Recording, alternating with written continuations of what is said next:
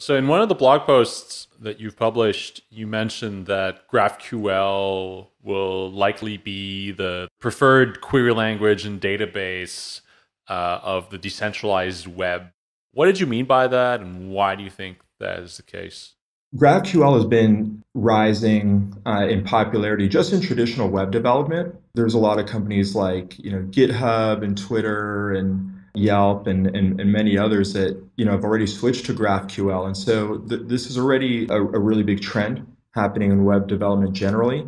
And really, what you need when you're building applications is essentially like a standard for how you want to access your data, and you basically need an abstraction. And we believe that GraphQL basically is just the right level for this sort of abstraction. You don't want to have to know what block some data was updated in and all of the like internals of a blockchain if you're trying to build an application.